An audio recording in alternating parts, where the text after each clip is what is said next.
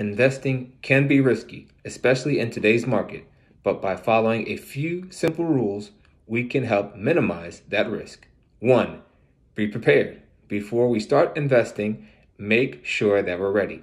The traditional rule of thumb is to start as early as you possibly can and aim for about $6,000 a year. This can make you a millionaire by age 52. But more importantly, invest in yourself by learning a new skill or pursuing a high-paying career. 2. Get a game plan. Figure out where your money can make the most money. For most people, paying off high-interest loans is a good start.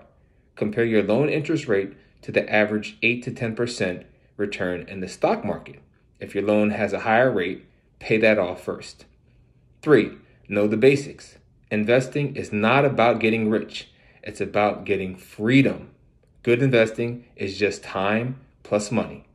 Set your expectations and remember that you can't beat the market, but you can enjoy the freedom it provides. 4.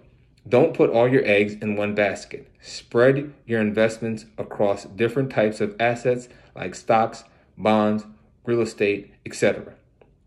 And lastly, do your research.